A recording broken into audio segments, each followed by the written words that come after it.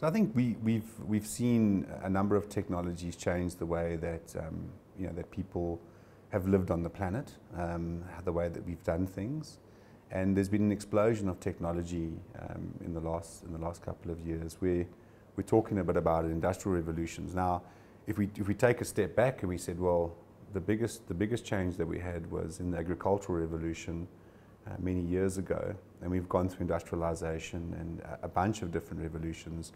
We're right slap bang in the middle of a revolution that's going to change the way that we interact on the planet, and obviously the things that we're doing with each other. So that's whether it's in nanotechnology, robotics, biology. There's a lot of different things that are happening and changing the way that we work. It's changing the demographic and how we interact. It's changing the things that we do, and potentially has the potential to either really enhance us, or there's some challenging times ahead. So if used correctly, technology is like any tool. If it's not used appropriately, it can potentially do more harm than good. So we're in that space, and we're asking a lot of questions, and yet technology is moving faster and faster forward. We are very comfortable with the type of tech that we use every day. We're in a shared asset economy. Everything's being democratized and available.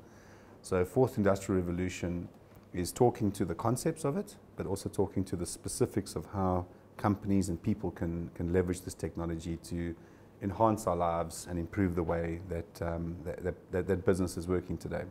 And then that also then relates to the sorts of things of enabling people to live longer, recover better from certain things.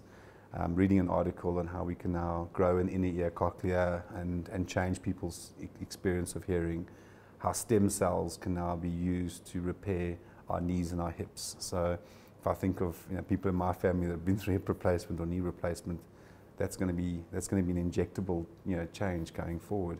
So this is a very interesting space that we're in. Our children are going to universities and learning a whole bunch of different stuff, whether it's landing a drone on a meteor that might be passing by that we can now use for mining and extracting new materials.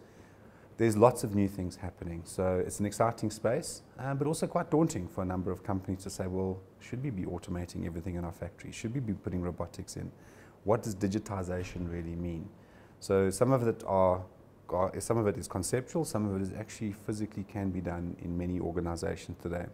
And I think that's our understanding is all different. Our understanding and our concepts are all different, and depending on our lens of what we're trying to do, if you're a non-profit organization, you'll be using the tech to change the way people live and work and potentially feed people using agronomy and emerging farmers. If you're in another space, you could be, well, how do I leverage this tech to make my business more efficient? And so there's a lot of different ways of looking at the fourth industrial revolution.